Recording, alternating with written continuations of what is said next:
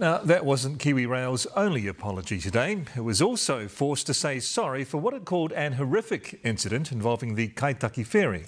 The ship lost power off Wellington's south coast in January with nearly 900 people on board. And as William Tiriti reports, a preliminary report has found a crucial but ageing piece of equipment was to blame. This was the Kaitaki Ferry the night it lost power in the Cook Strait in January, endangering hundreds of lives as the vessel drifted towards rocks. It was certainly a critical incident. A critical incident caused by this old rubber joint rupturing in the ferry engine's cooling system, according to a preliminary report by the Transport Accident Investigation Commission. Kaitaki's rubber expansion joint was 13 years old when it was installed in 2018.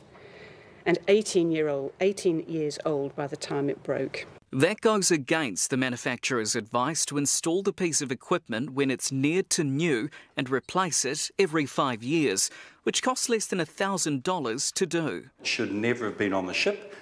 We've addressed our safety critical systems since that date, but that's a failure and we agree with that. Wellington Harbour Master Grant Nolder says it's a miracle no one died. The event could have been much worse.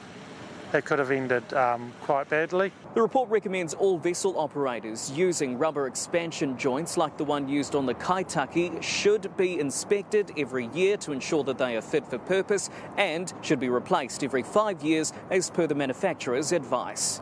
We certainly hope that the industry will take it on board, and it, of course, is much wider than just Kiwi Rail. It's all the maritime industry operating in New Zealand.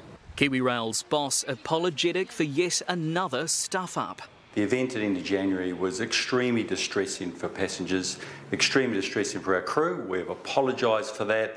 It was a horrific incident. The final report and recommendations are expected to be released later this year. William Tiriti, Newshub.